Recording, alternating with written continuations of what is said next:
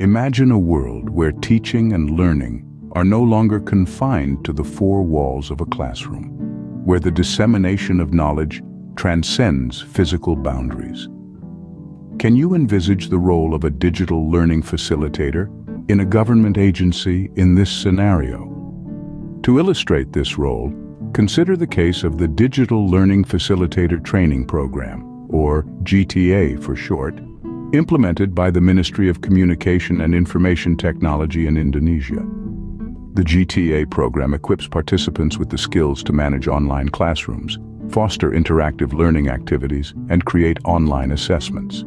The GTA facilitators are not just technical support, they're educators in their own right.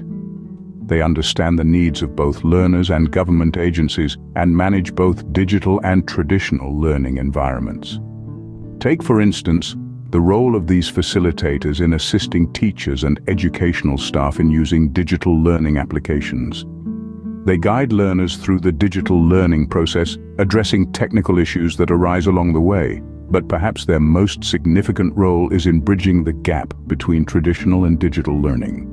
They help shape the future of education, enabling a shift from traditional classroom settings to dynamic digital learning environments. They are the catalyst for change, ushering in a new era of education that is both accessible and effective. The role of digital learning facilitators in government agencies cannot be overstated. They are the backbone supporting the smooth and effective implementation of digital learning in these institutions.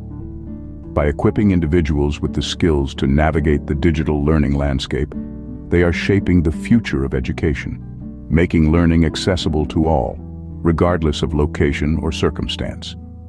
So, as we continue to embrace the digital age, the role and importance of digital learning facilitators in government agencies are set to become even more crucial.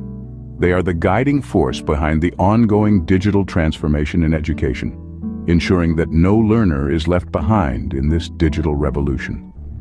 In conclusion, the digital learning facilitator is not just a role, it's a revolution in itself. It's about redefining the boundaries of education and making learning a journey that everyone, everywhere, can embark on. So the next time you log into an online class or use a digital learning tool, remember the digital learning facilitator who made it possible. They are the unsung heroes of the digital learning revolution.